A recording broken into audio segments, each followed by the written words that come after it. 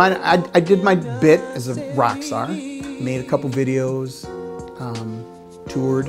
I actually was more successful as a songwriter and a producer for other acts. And I did that while being married and having children. And I continued to believe that this was what God wanted for me. You know, I mean, must be. All these opportunities are coming my way. And then I got sick. And I got cancer. And needed a transplant. And our whole lives changed, as you can imagine.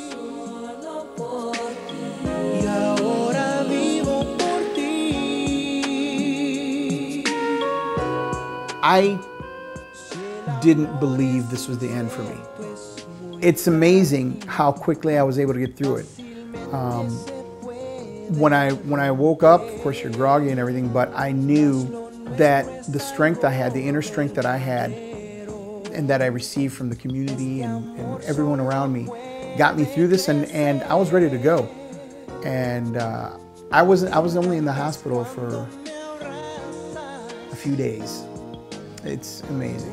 I show anybody that wants to see how I lift my shirt and show them my scar. You know, I mean, my kids are horrified when I do that in the middle of mire or something, you know. But I mean, it's something that I'm happy about to show people. The transformation that I've gone through from those days till now, I mean, you know, look at me. I'm not a supermodel, but I don't look like a guy that's had a transplant, I can tell you that.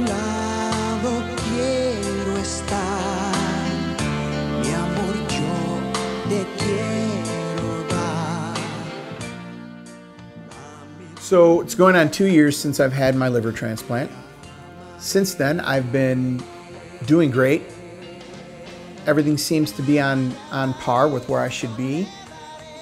Life is good. I've been just spreading the word about organ donation, about surviving cancer. Recipients will continue to move on with their lives and do important things and do fun things. I thought God wanted me to be a rock star. And what I realized was all that time that I spent on stage performing in front of thousands of people, on television in front of millions of people, all I was doing was honing my craft as a public speaker so that I could get in front of people, command their attention, hold it, and deliver the real message. Organ donation works. You can survive cancer. You can survive life. And looking ahead, the future is bright.